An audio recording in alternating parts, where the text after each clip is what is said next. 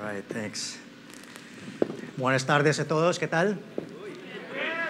All right, I'm sure a lot of you know a lot of Spanish. But let me just start off by saying that I'm so extremely humbled and honored to be here. Just like what Pastor Christian said, I'm not a guest speaker. I'm part of the family. I originally am from here. So thank you so much, Pastor Chris, for inviting us. Now let me say this. This is not a, I appreciate you, you appreciate me moment, but I just would like to also mention this time and maximize this time to be able to honor your pastor, Pastor Christian and Joanne, who's here. Where's Joanne? Anyway, she's there, right there. Anyway, actually, we are actually contemporaries. Parang tanda ko na nung... Anyway, we're just contemporaries, and I know that Pastor Christian and I never had a chance to work together, but the fact that he's here and he's your senior pastor, I know that he's one of our finest pastors in our spiritual family. He really is. So I want to tell you that you are so blessed, especially being the Lord has given me a chance to be able to plant a church. I know how it is, the work and the labor of a pastor. It's not just like every Sunday we're here, we're preaching. It's more than that. So I'd like us to please, again, I'm sure you don't do this every day. I'm sure you don't do this every Sunday, but can we give Pastor Christian and Joanne and even the pastoral staff a big round of applause to honor them for what they're doing? No, thank you. And, just like what Pastor Christian said, I've been in Spain. In fact, I want to show you a picture of my family right here. So I'm 100% Filipino, and then my wife is about 80% Austrian and 20% Italian.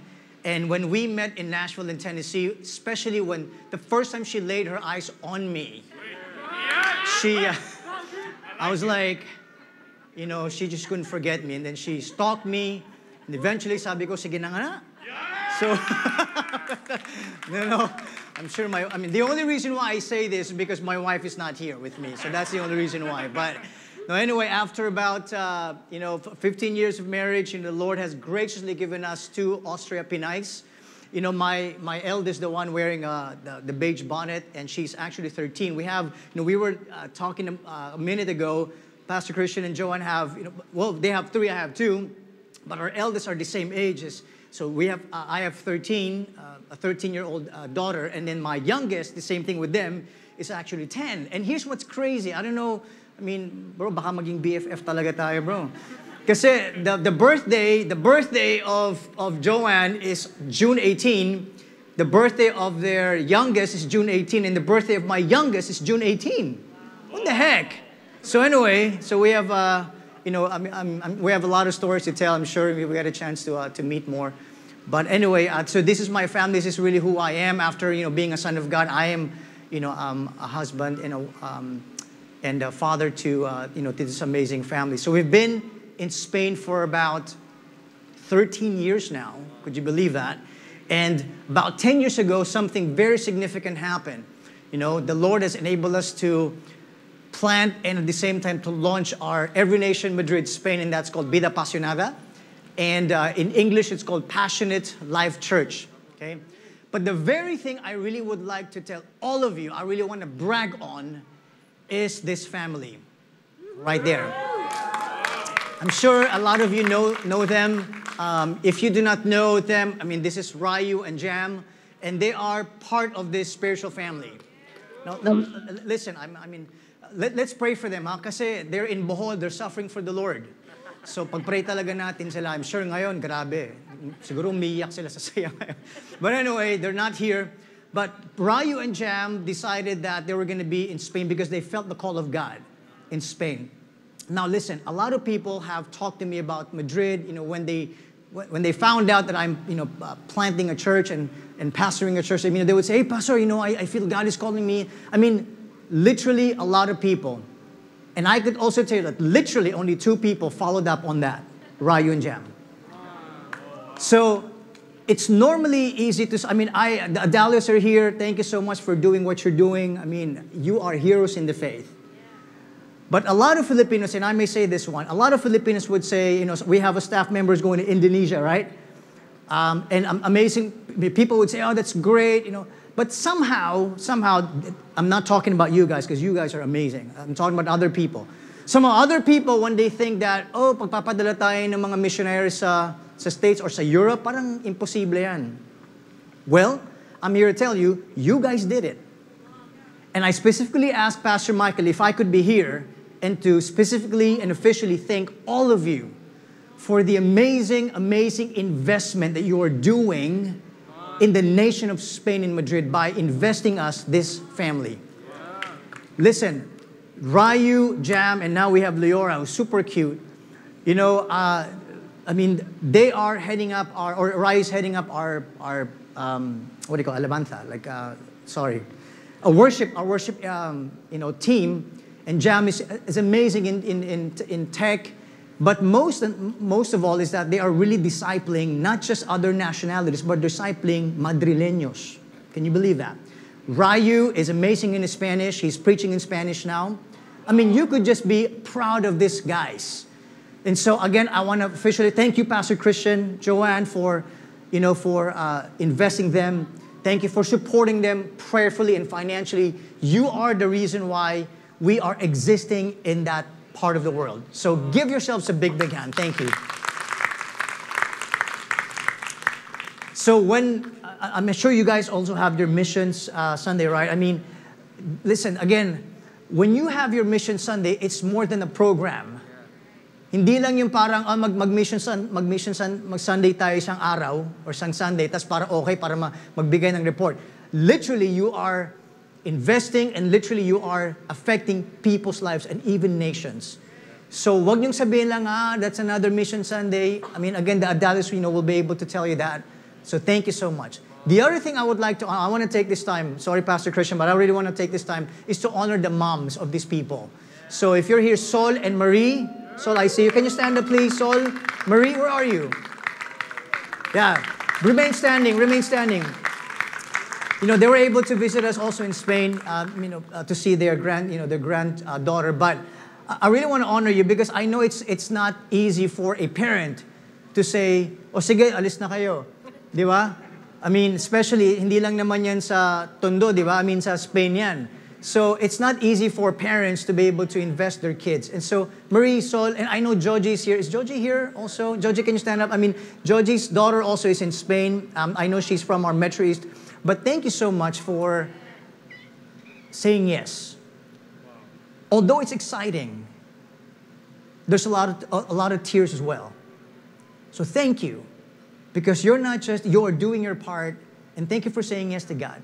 I know saying yes to God is never easy, but you guys do it. So thank you so much for doing that. Can we just give him a big, big hand for us? Thank you. Anyway, start na tayo. Okay? Sige. Anyway, so I mentioned that merong something significant that happened to us about 10 years ago in Spain. And, now we have a church there.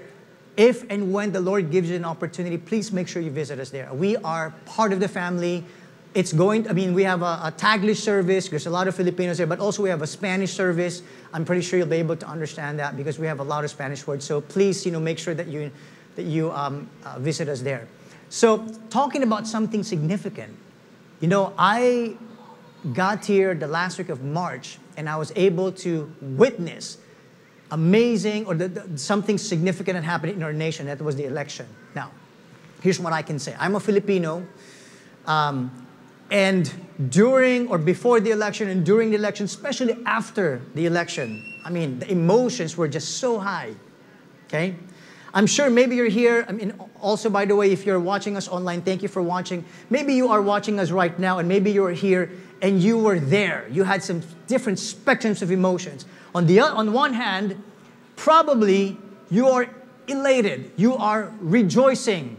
Diba? Kasi nanalo yung candidate mo. Maybe, but on the other side of the coin, maybe you are frustrated. You're angry. You could not believe it. Hindi nanalo yung candidate mo. Or maybe you're actually in the middle, you don't care. In fact, one person I was talking to before the election, sabi niya, I mean, what do we care anyway? Every time there's an election, ano ba nangyari sa bansa natin? Ano ba nangyari? So, again, there's different, and then, my goodness, social media. It was just on fire. And then the other thing that I heard was this. How come the church, and I'm just going to, itago na lang natin sa pangalang Victory yung church, okay? Huwag na natin sabihin. Bakit daw yung church walang comment sa elections?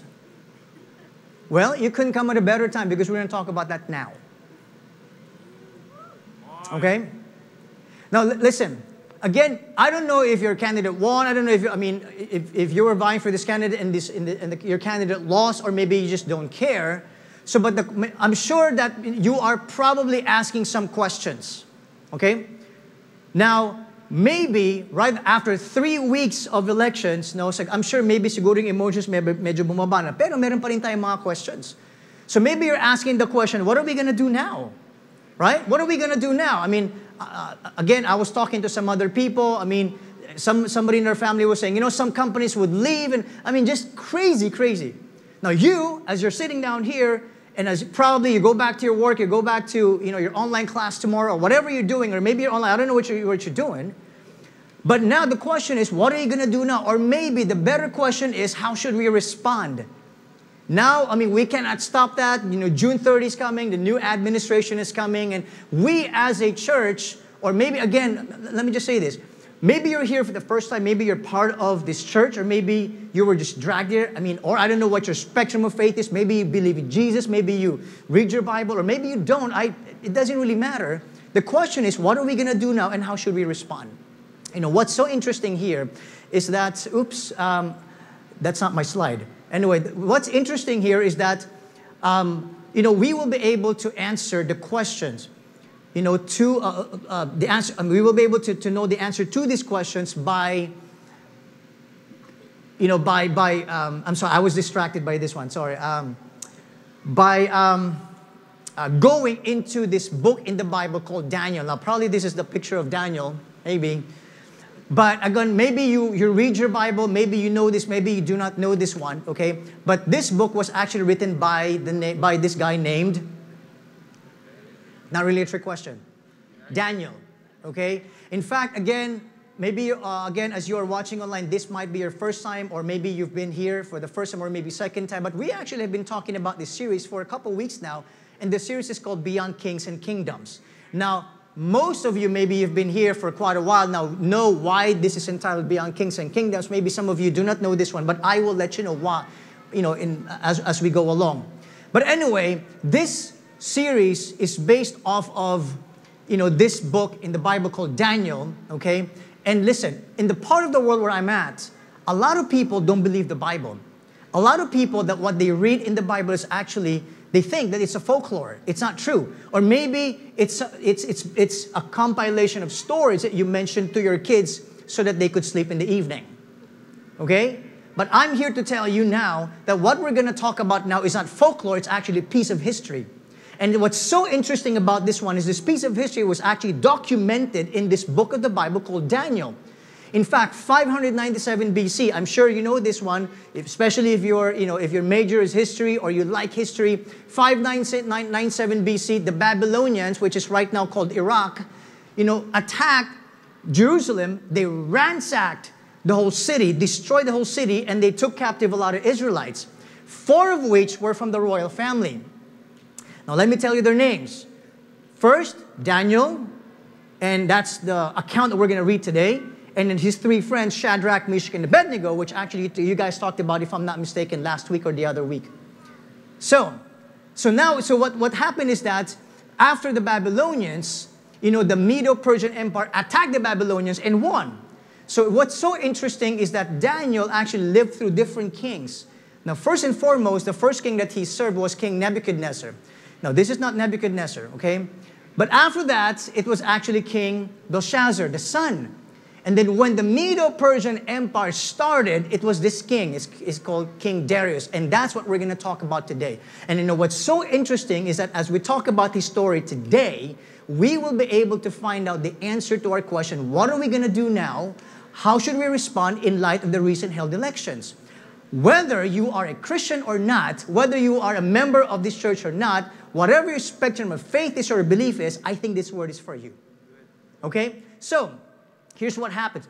King Darius, this guy, was in fact, again, piece of history, he was actually called Darius the Great. You know, one of the amazing things about this guy, he was an administrative genius. In fact, here's what he did. You know, because the Medo-Persian Empire was so big, so what he did was he assigned 120 provincial governors, or satraps, as we call it. So 120 provincial governors for all the kingdom, and then he stationed 3 guys, or 3 people, to oversee this 120 provincial governors. Are we following? Yeah. Okay. So now we have 3 amazing guys, top of the line, and one of which was Daniel. Okay? But here's the thing. Daniel was so amazing. He has an exceptional quality that he bested all of those people. In fact, he was so good that King Darius thought, oh man, I'm gonna put this guy as the head of my kingdom. So here's what you can imagine. So when the people heard that, they got insecure. So they wanted to do something about it. So now here's where the story starts. He said, at this, the administrators and the satraps trying to find grounds for charges against Daniel and his conduct of government affairs. But they weren't able to do so. Why is that? Why is that? I mean, how did he conduct himself? Well, he tells us. Well, they could not find no corruption in him. Why is that? Because he was trustworthy. And neither corrupt nor negligent. Listen, again, for some of you reading your Bibles, and you're a Christian, you're saying you're a disciple of Jesus Christ, sometimes we just read the Bible like that and we don't really understand this one. Listen, the context here is that Daniel was a Jew serving a non-Jew. It's kind of like, I'm going to be amazing and I'm going to be excellent as long as I like my boss. But this guy, his boss, he didn't like it. Because he was not the same race. He was Iranian, Medo-Persian is Iranian. At the same time, he thought himself as a god. They were not worshiping the God of Jews. So for him to say this, or for him to say that they couldn't find no corruption, that means he was consistent, he was constant in his character.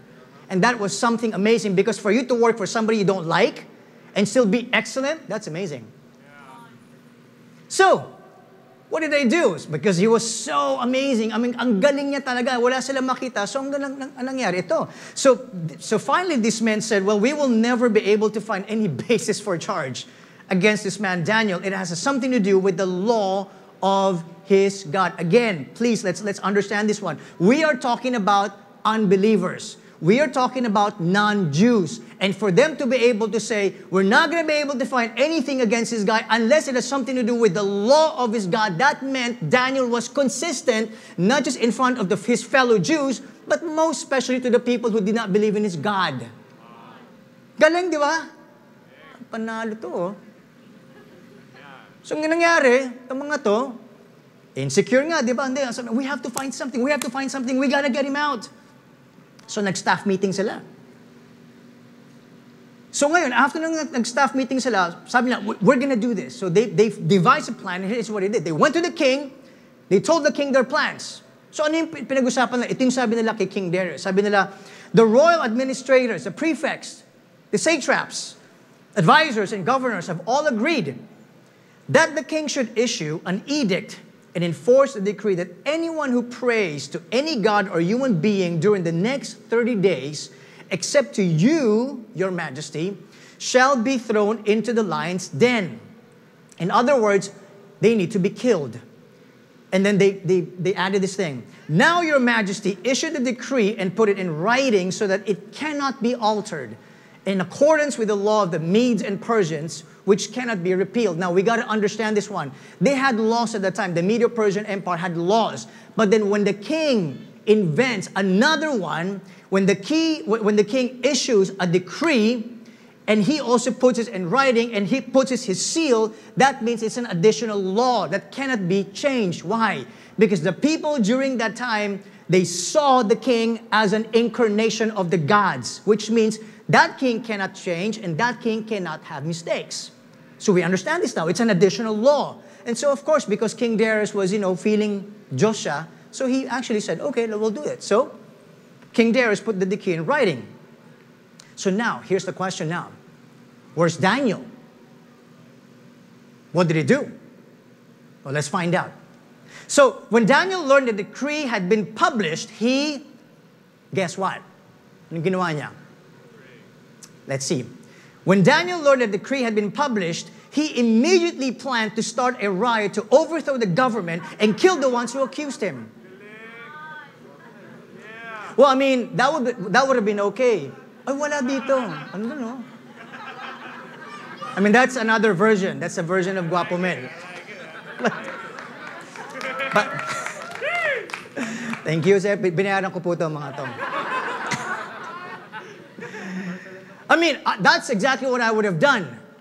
Seriously. Maybe some of you would say, I would have done the same thing. Hindi tama to eh.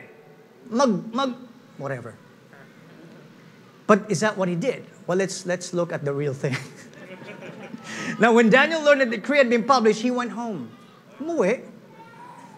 To his upstairs room where the windows opened toward Jerusalem. What did he do? 3 times a day, he got down on his knees and prayed, giving thanks to God, listen, just as he had done before.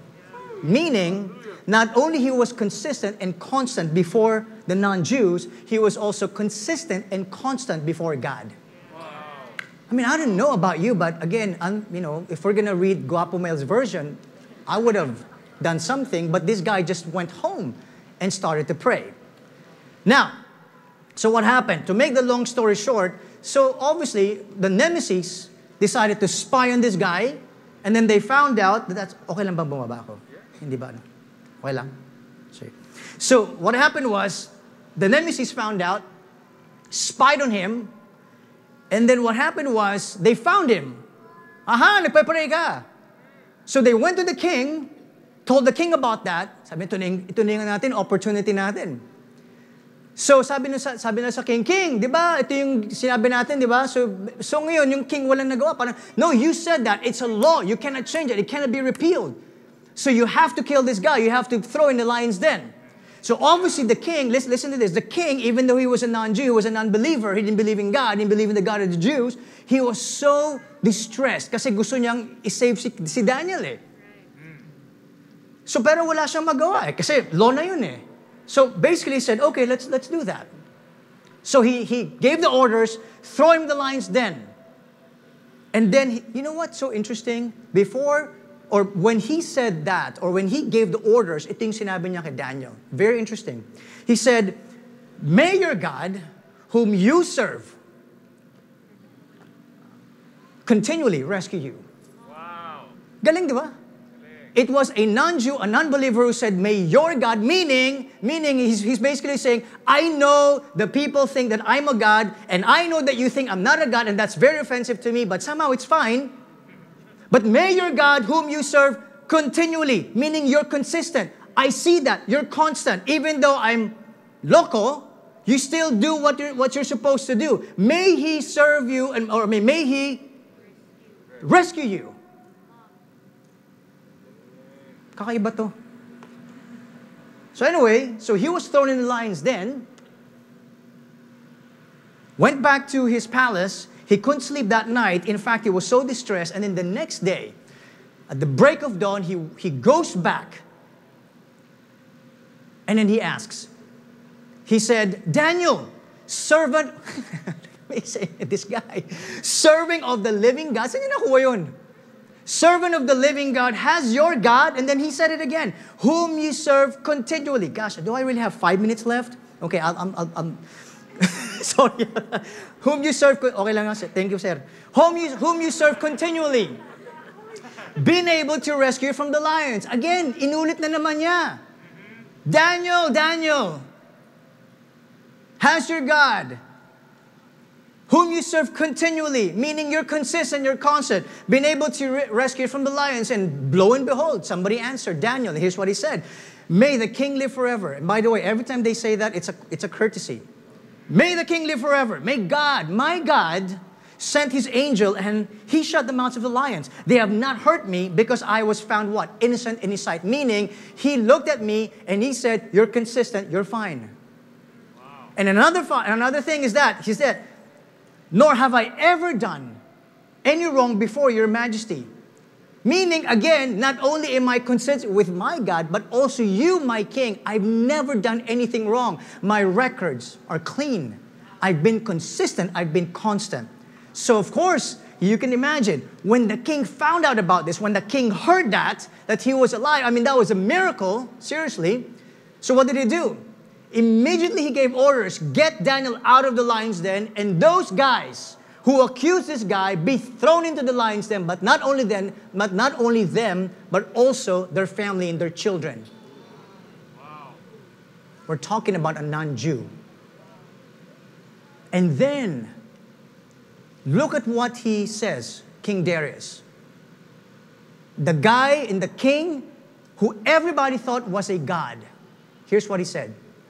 I issue a decree, a law, that in every part of my kingdom, people must fear and reverence the God of Daniel.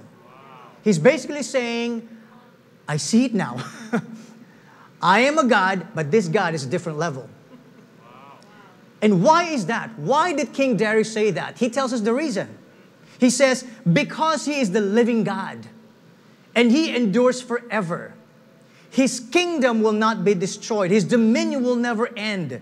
He rescues and he saves. He performs signs and wonders in the heavens and on the earth. Why is that? Well, because he has rescued Daniel from the power of the lions. In summary, if we were going to summarize what King Darius said about the God of Daniel, it would be this, that the God of Daniel is sovereign.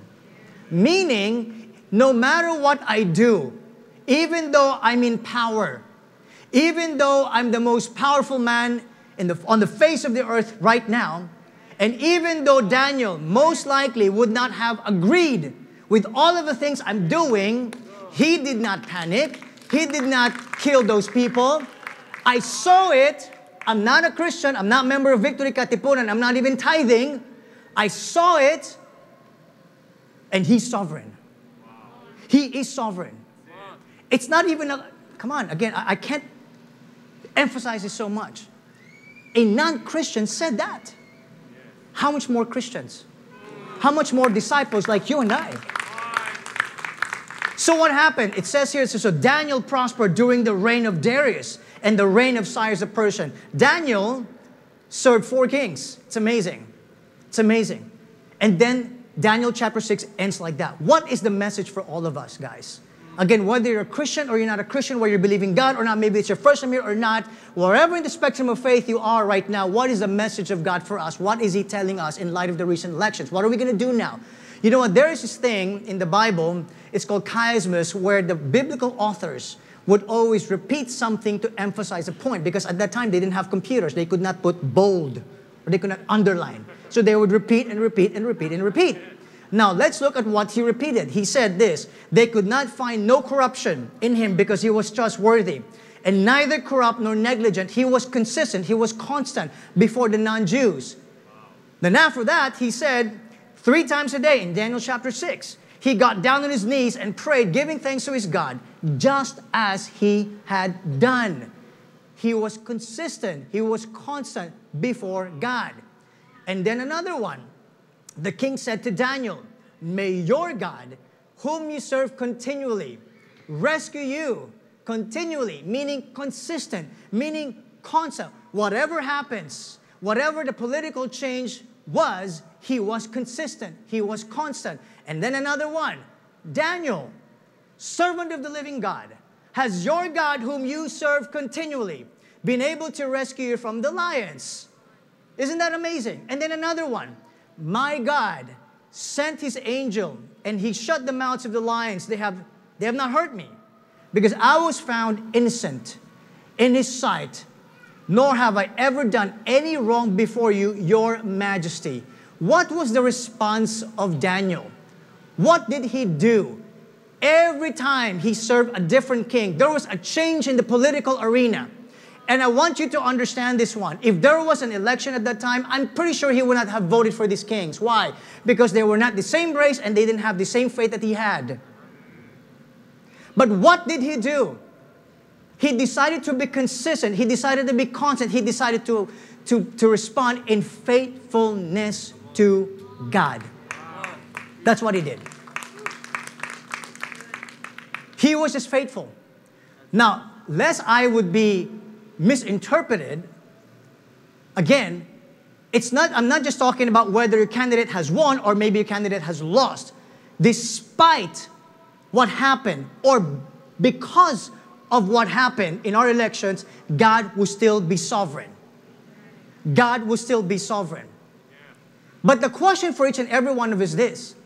If Daniel was faithful, how was he able to do that? Because again, right now, I'm preaching this one. Come on, what am I doing? I'm just sitting right here. I'm just talking to you. It's easy for me to say that.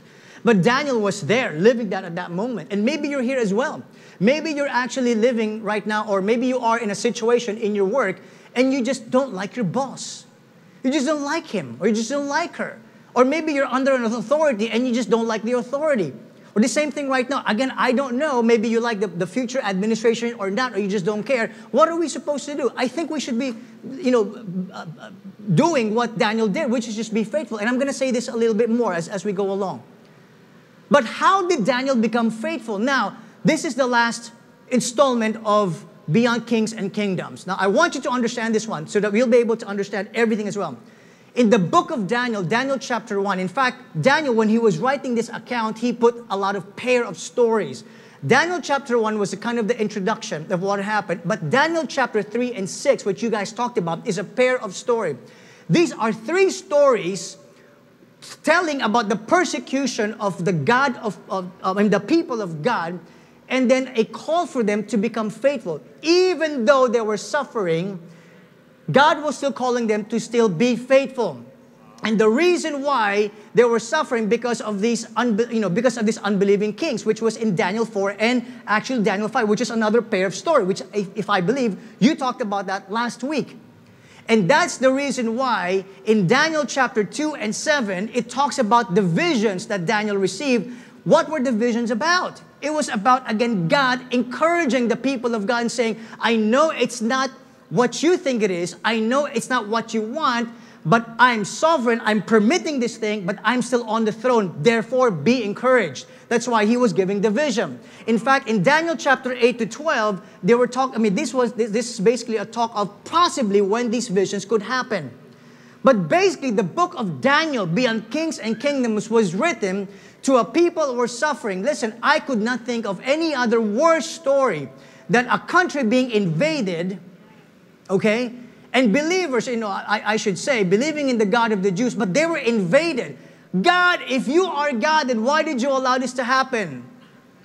Why is that? But God allowed it. God allowed it.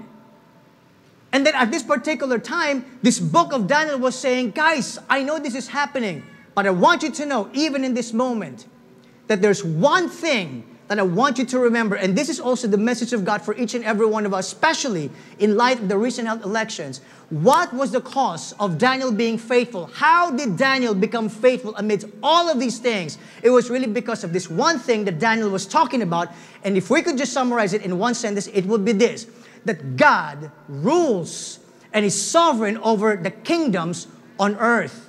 Listen, I do not know if you voted for this candidate, or you voted for the other candidate, and maybe you are happy, maybe you are frustrated, maybe you are sad, maybe you just don't care, or maybe right now you are making plans. Listen, I want you to understand, and I want to be able to impart this to you, because I am a Filipino myself. Now, I'm so thankful that the destiny of this nation, that the destiny of the Philippines is not dependent solely on the person sitting on the seat of the presidency, but the person who is sitting on the throne, and his name is Jesus Christ.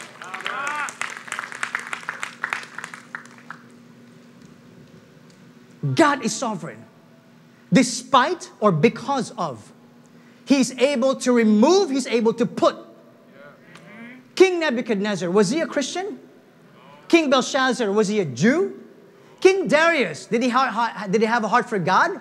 The question was, even though these people were put in power, did God panic? Oh my gosh, seriously.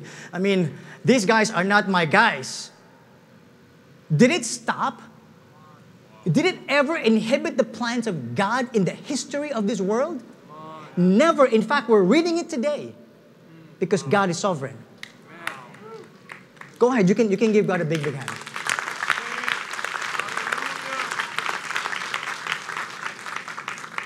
The question for each and every one of us is this. I know a lot of you love our nation. A lot of you absolutely want the best for our nation. I do too. But sometimes, maybe your plan is not the best. Maybe my plan is not the best. Maybe God's plan is. And I will do my best. And I will do my part. But at the end of the day, I cannot control the destiny of this nation. But God does. Obviously, we are going to experience the consequences of our decisions. I know that. May that be good consequences or may that be not so good consequences. And if you're here and if you're a Christian and you say that you're a disciple of Jesus Christ, we ought to pray for our leaders. We ought to pray that the presence of God will be with them. That they'll be wise, because when they make wise decisions, we'll benefit from that. And if they don't, we'll experience that as well. But at the end of the day, do you trust the sovereignty of God? And listen, when we fully understand the sovereignty of God, this will affect the way that we respond. If there's one thing and only one thing that I would like to impart to you guys, forget everything I mentioned today except the Guapo Mel. It will just be one thing from this, that when we trust the sovereignty of God, we respond in faithfulness to God. That's exactly what Daniel did. When we trust, you really truly trust in the sovereignty of God, what are you going to do? You're not going to panic. You're not going to be afraid. You're going to be faithful to God. How do we apply this now as I land this plane? When we trust the sovereignty of God, here are the two questions I wanted to ask. Number one, are your actions or decisions motivated by fear or faith? Oh my gosh, this person is in power now. I'm sorry, I just in case you are sleeping or I cannot be in this country anymore because listen. Whatever you do, do it as long as you think the Lord wants you to do it. But here's my question. Because sometimes, being in a Christian nation, we kind of mask our response as, well, this is God. When in fact, I'm just afraid. Question is, whatever you do, your work, your business, your studies, your relationships, are you doing it because of fear or faith? And it's amazing. People are just debating on social media. People are just bashing one another. If you don't vote for my candidate, how could you not vote for that person? I cannot believe you. And this and that. People are just canceling on one another. I even heard, some leaders, just because their members are not voting for his candidate, would just cut them on Facebook. Listen, it's not about whether you're on the side of this candidate or you're on the side of this candidate. The question is, are you on God's side? And when I say, are you on God's side, this is exactly what I mean. I know probably you did not vote for my candidate. And I still could not believe that you could have voted for this person. But you know what I'm going to do? I'm going to listen to you. I'm going to listen to you. I'm going to let you speak. I'm not going to be angry at you. In fact, whether you get angry or not, I don't really care. But what I'm going to do is I'm going to do the right thing before God, because I'm not for this candidate. I'm not for that candidate. I'm for God's side. And if I need to forgive, and if I need to love you, and if I need to listen to you just so that I can be on God's side, I will do it, period. That's what I'm going to do. Because I fully trust in the sovereignty of God, At the end of the day, it's not about your debate. It's not about your opinion. It's not about my opinion. It's about God's opinion. So instead of us fighting here, I'm just going to love you. You know why? Because this is our moment, church. This is our moment to be the salt and light of the Philippines, where everybody's bashing one another, when everybody's saying, bad words to one another, when everybody's canceling on relationships one after the other, we as a church of God will continue to love, will continue to forgive, and will continue to pray because we know God is sovereign. Yes. He is. So I think we need to be faithful. And that's the last one. How do we respond in faithfulness to God? What did God call you to do before the elections? And then elections happened. Good. Question is, continue living God's call on your life. The same thing with Daniel. After King Nebuchadnezzar became King Belshazzar, after King Belshazzar became King Darius, did he go like, oh my gosh, there's a different political leader now. No.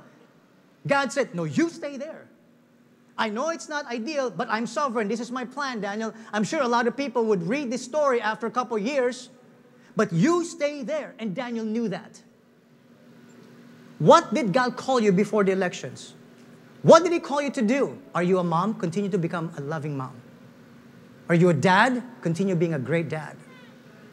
Are you leading that business? Are you working for this company? Whatever God tells you to do, whatever God puts you, you become faithful so that these people would say, I don't believe in your God, but I see you. You're consistent. You are faithful. And you bring glory to God. What did God call you to do before the elections? Because most likely God would say, just let me take care of the destiny of your nation while you become faithful to me. So, when we trust the sovereignty of God, we respond in faithfulness to God. Indeed, guys, Jesus is beyond kings and kingdoms. Indeed, we were singing, who can stop God? Nobody. Not your comments, not your opinions. God is not calling us to do that. God is calling us to be faithful because He's sovereign. Because when we trust sovereignty of God, we respond in faithfulness to God. So why don't we get out of this room today believing, Jesus, thank you. Because you are truly beyond kings and kingdoms. Let's pray. Father, Jesus Christ, I know I'm talking to intellectuals.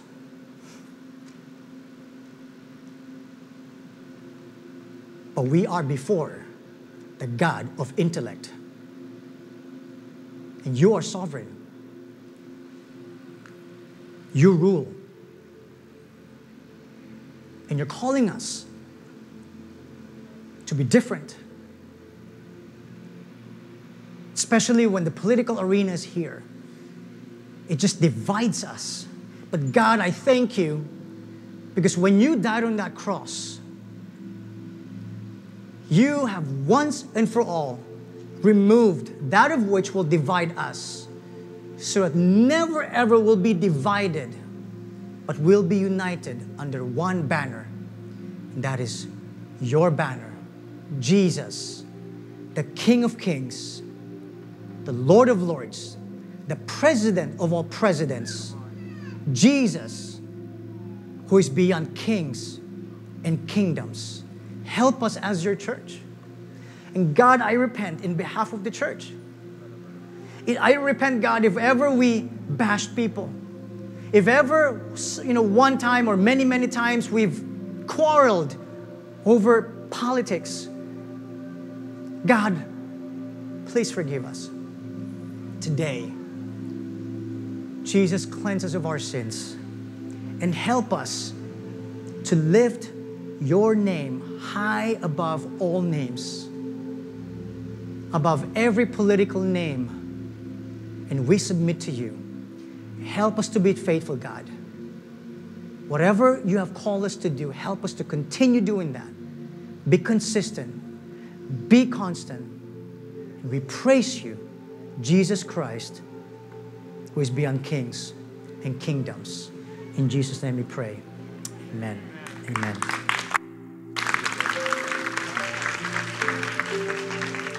Praise God.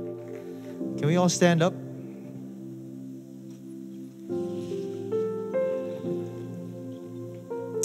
It is so good to hear the word of God. Amen.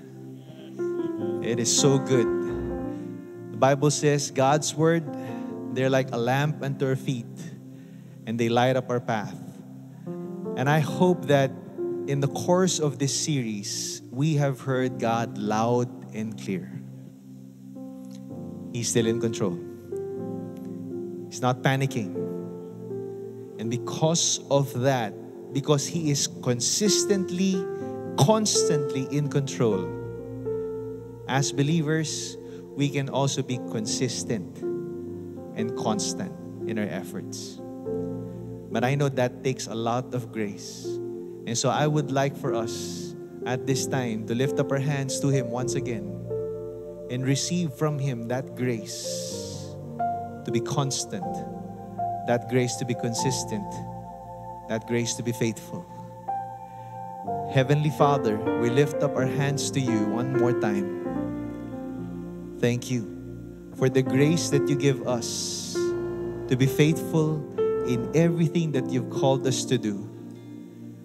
Panginoon, salamat. For those of us who are students, your call for us is to be a faithful student. For those of us in business, Lord, that's your call for us. Those of us in the academe, that's your call for us. Those of us in the government, that is your call for us. And so, Lord, let your grace solidify the call that you have given us. Help our eyes to fix on you, Lord, so that we will be consistent in honoring you. Thank you for this grace. We receive this by faith. In Jesus' name, amen and amen. Praise God. As we are sent out from this place, I would like for us to read this passage of Scripture in 1 Corinthians chapter 15 and verse 58. Can we read this all together? 1, 2, 3, go. Therefore, my beloved brothers, be steadfast, immovable, always abounding in the work of the Lord, knowing that in the Lord your labor is not in vain. With that, go, be steadfast, be immovable, always abound in the work of the Lord, for your labor is not in vain. Amen and amen. God bless you. Next week, we're starting a new series, or we're going to have a series break next week. Bring your friends here. See you again next week.